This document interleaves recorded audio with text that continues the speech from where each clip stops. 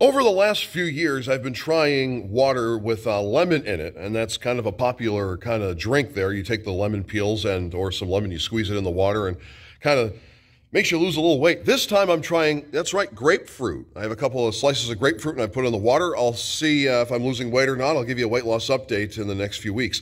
Like, comment, subscribe. The Cleveland Guardians attempt to win the rubber match of their 3-game series tonight, hosting the Texas Rangers at 7:10 p.m. Like, comment, subscribe. Thanks, Coach.